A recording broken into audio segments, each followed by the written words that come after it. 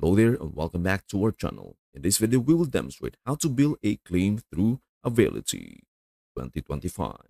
1. Login into Availty.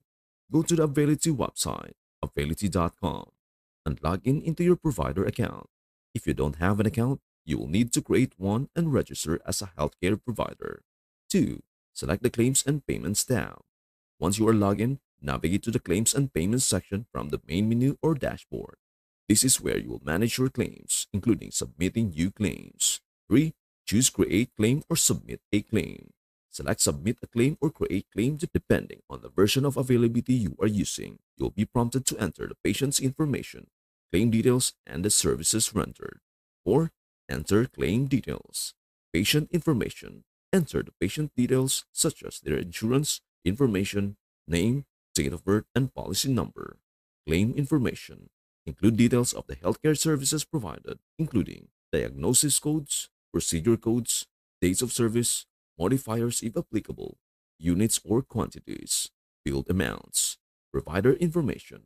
Ensure your NPI or National Provider Identifier and other relevant provider details are included. Double check that the information is accurate to avoid claim denials. 5. Attach supporting documents if necessary. If your claim requires supporting documentation, example, medical records, authorization, upload these documents during the claim submission process. 6. Verify the claim. Review all the entered information for accuracy before submitting. Make sure all fields are filled correctly and that the claim matches the services provided. 7. Submit the claim. Once you are sure everything is correct, click on Submit to send the claim to the payer, insurance company.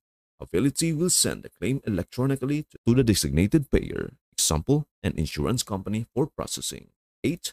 Track the claim status. After submission, you can monitor the status of your claim in the Claims and Payments section. You'll be able to see whether the claim is pending, approved, or denied, and if additional information is needed. 9. Resubmit or appeal if necessary. If your claim is denied or requires corrections, Availty allows you to resubmit the claim or initiate an appeal with the payer. Follow the instructions to correct any errors and submit the claim again. 10. Payment. Once your claim is processed and approved, you'll receive payment from the insurance company. Payments can often be tracked directly in Availty. That's it. Thanks for watching. Don't forget to like, subscribe, and comment below for more tutorials on your favorite apps. Happy exploring!